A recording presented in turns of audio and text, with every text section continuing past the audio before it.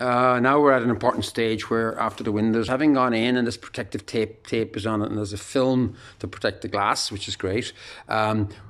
We are basically at a point where we have to seal everything to make sure that we're weatherproofing it. So that's the first cut of just rough cement, I suppose, put on to cover these metal brackets also, which are embedded in solid stone. So they will be visible. I wanted to hold some stone as a framing around the windows, as you can see here, maybe a bit clearer with the light.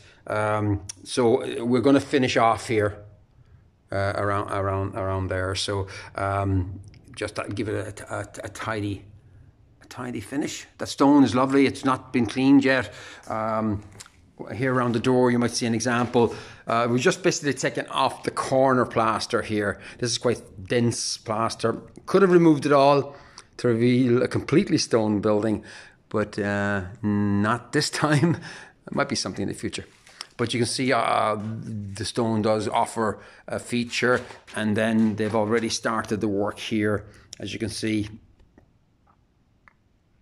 of putting cement in around the door. So we get a seal, but we get the old stone as well. So that's that.